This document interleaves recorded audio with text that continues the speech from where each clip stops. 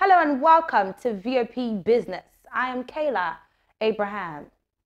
On the show today, we'll be turning our spotlights on the most important issues in the economy.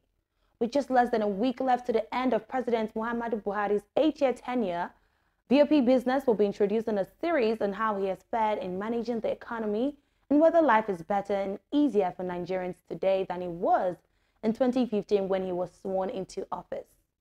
Our focus today is on foreign trade. Nigeria's currency has depreciated by 57.45% against the dollar on the official foreign exchange markets in the 8-year tenure of President Muhammadu Buhari. Buhari, who will leave office in less than 4 days, had in 2015 promised that his administration would help stabilize the naira. The foreign exchange pressure continued at the parallel market, where the naira depreciated by 37.58%, equates to 280 naira to 740 naira per dollar as of Wednesday, May 17, 2023, compared to 465 naira per dollar in 2016. The CBN has, within the 8 years, introduced various FX policies in an effort to stabilize the naira and ensure effective utilization of foreign exchange allocation. In June 2015, the CBN restricted importers of 41 items from accessing foreign exchange. In the same year, there was an FX policy that limited the usage of naira-denominated cards overseas to $300 per person per day. Last year, several banks reduced it to $20, while some suspended the usage of the cards for international spending. The bank also adjusted downward the selling rate of FX to bureau de change operators and increased the frequency of its intervention in other windows to ease access and availability of FX to end users.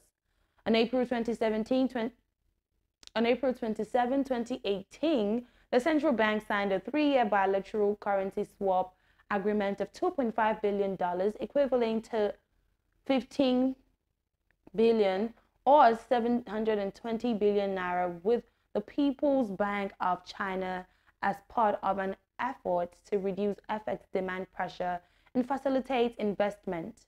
The CBN in September 2020 mandated lenders to place post-no-debit status on the accounts of entities that participate in the parallel market. The Federal Ministry of Works and Housing says 221 billion naira has been disbursed to contractors as costs for the construction of 71 road projects completed in various parts of the country under the 2021 Sukuk bond funds. This was as it refuted allegations by some aggrieved contractors in an online publication that funds allocated to projects in the 2022 Sukuk fund were being delayed and placed into bank accounts to embezzle accrued interest. The review tool was issued a statement titled and signed by the director overseeing the Office of Permanent Secretary Bola on Wednesday. The ministry insisted that it completed the disbursement for the payment of executed contracts in the 2021 Sukuk funding, adding that the payment ended in April 2022 and a total of 221 billion was paid. Also, Mr. Esson pointed out that Sukuk funds are domiciled in the Central Bank of Nigeria and are only released to the ministry for payment after the necessary processes and approvals are obtained. The ministry urged the public to always cross-check their facts before going to the media in order to avoid unsubstantiated allegations and avoidable waste of taxpayers' money for energies that should be channeled into more productive ventures. The House of Representatives has approved the extension of the implementation period of the capital component of the 2022 Appropriation Act by 6 months, from June to December 2023 on Wednesday. The House, as a committee of supply, considered and approved the request made by the President Muhammadu Buhari on behalf of the federal government. Based on the request of the executive arm of the government, the National Assembly and extended the lifespan of last year's budget from December 31, 2022 to June 30, 2023, before the presidential request for further extension. The latest extension is coming as Buhari leaves power and Bola Tinubu is sworn in as president on Monday. The Tinubu administration will be left with concurrent implementation of the 2022 and 2023 Appropriation Acts. Meanwhile, the House also passed the 2021, 2022 and 2023 budgets of the Niger Delta Development Commission, with the budgetary estimates for the 3 years totaling 2.21 trillion naira. Passage of the budgets followed the consideration and adoption of the report by the House Committee on NDDC on the proposed estimates earlier on Tuesday, as laid by the chairman Olubunmi Tunji Ojo.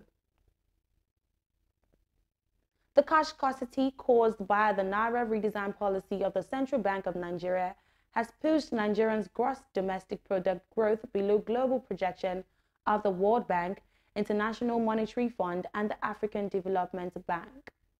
The World Bank said that the Nigerian economy would grow by 2.8% in 2023, down from 3.3% in 2022, in its Africa Pulse report April 2023 edition titled Leveraging Resource Wealth During the Low Carbon Transition. The African Development Bank in January projected that Nigeria's GDP, which indicates the economic growth rate, would inch up to 3.1% in 2023, adding that uncertainty about policy continuity after the election and rising insecurity will weaken the nation's growth prospects during the year.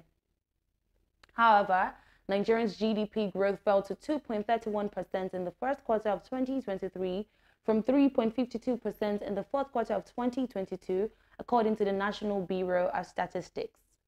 The NBS attributed the decline to the adverse effects of the cash crunch experienced during the quarter.